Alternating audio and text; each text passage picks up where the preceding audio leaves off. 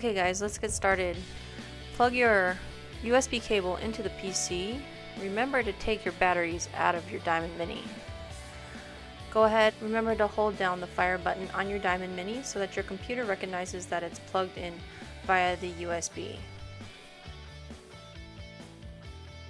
After, go ahead and open up your web browser and head over to www.ijoysig.com. You'll see the support, and go ahead into software. Go ahead and click on the Diamond Mini software and download it. You'll see that you'll have to unzip the file in order to get into it. Once you've done that, you can click on the application file.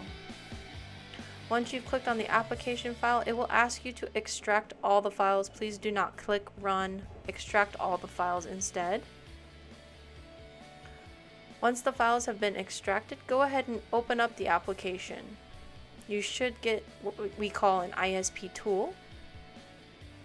If your computer is protected, you'll notice that it doesn't give you an option to run the program, but if you click on more info, it'll let you run it anyway.